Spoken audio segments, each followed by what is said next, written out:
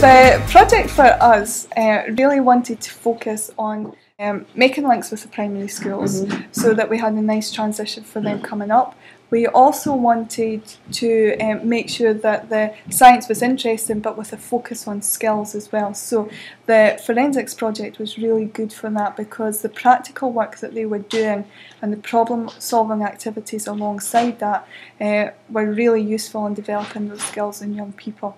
So it was really invaluable with that. It also allowed us as professionals to work together in the primary school and develop our skills as well in using technologies such as Glow that we hadn't done before. So it was definitely beneficial in terms of that for the pupils, for the staff, and to make links with the primary. My name is Michael. My favourite thing was watching the witness video. My name is Nicholas and I found out that there were lips on my finger.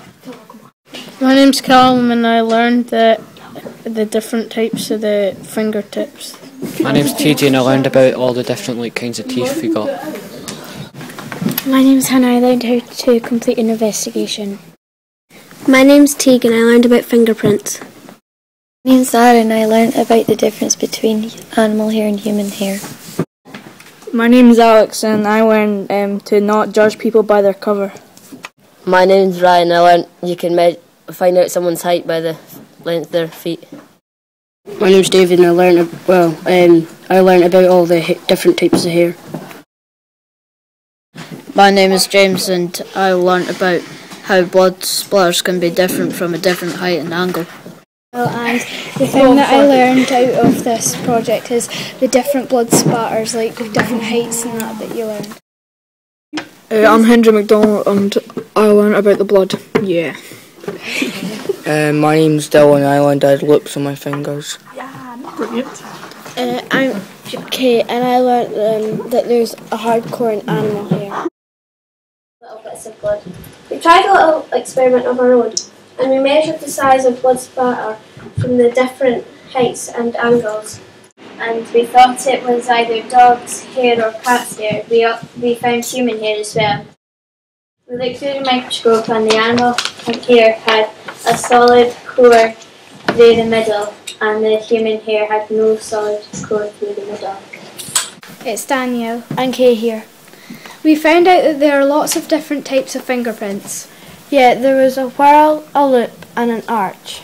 At the scene of the crime, there were fingerprints on the shattered glass, which were Danielle's. Also, there was blood on the floor from the fingers.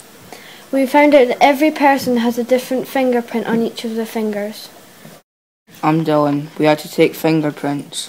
We pressed out our thumbs into blue ink, then rolled out our thumbs on paper to show our fingerprints. You can have loops, whirls and arches. Every finger is different. And did you find out anything when you were doing the fingerprints? I have loops on my fingers. Hi James. Hi David. I just want to know, how can we use teeth marks to help solve the crime? A piece of chewing gum was found at the crime scene, so you can find out what type of teeth she or he took the painting. Oh yeah, I remember. We took our own teeth patterns and only the premolars out of the incisors, canines, and molars were left.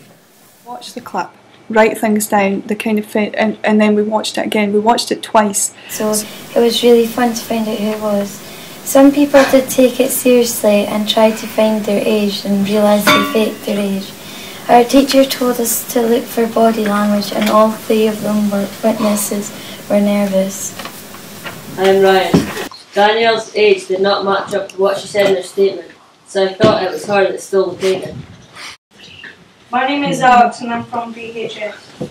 Eric Burton was the prime suspect for a little while. He was roaming around for 20 minutes when he could have stole the painting. Danielle had a cut on her finger due to the broken glass. We found blood splat and blood on the glass. We figured this out by dropping blood from a certain height.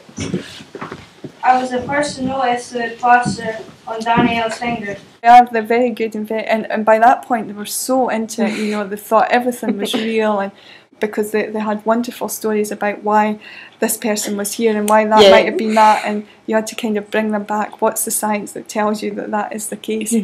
And it generated lots of really interesting discussions, especially the prison, you know, previous, you know, and there was quite a few of them jumped straight away and we were like, well, why do you think that, and is that fair to think that?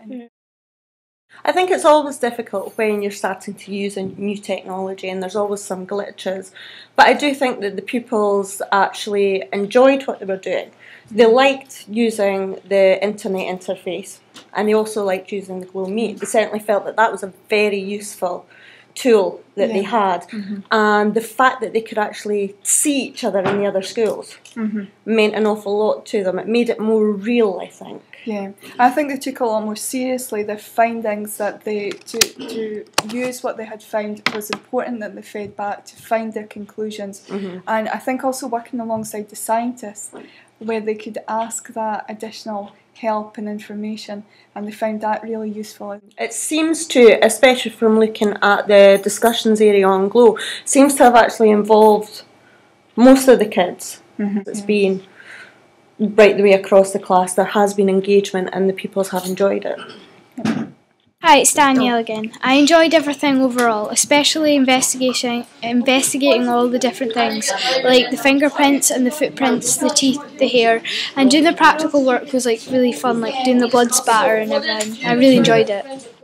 It's Kay again. The things I enjoyed about this project was really everything. The footprints, the fingerprints, the blood splatters, the teeth marks. And what did you enjoy about this forensic project? I enjoyed the mathematical part because I like maths, and the Glow Meet. I enjoyed trying to find the suspects because it was funny as we were like, oh, it's Eric, but then when we found out it was Danielle, some were like, oh, and some were like, really? I thought it was Eric because he had a criminal record and had been in jail. The application of it all was very, very worthwhile for them as well, so they got an idea of how science isn't just within the classroom but is used in a real world context. Definitely, and with some of the pupils coming back and saying that they're so interested in the forensic side of it that that's maybe what they want to do in the future, I think it has had a real impact on the kids. Henry and Dawn, what did you think about this project? So good that honestly it was excellent, it was classic. Miss Piona, you helped us on this project. How did you feel about it? Well, I thought that you all did very well. You got lots of different resources, and I think you enjoyed doing the Glow Meet as well, didn't you? Yeah.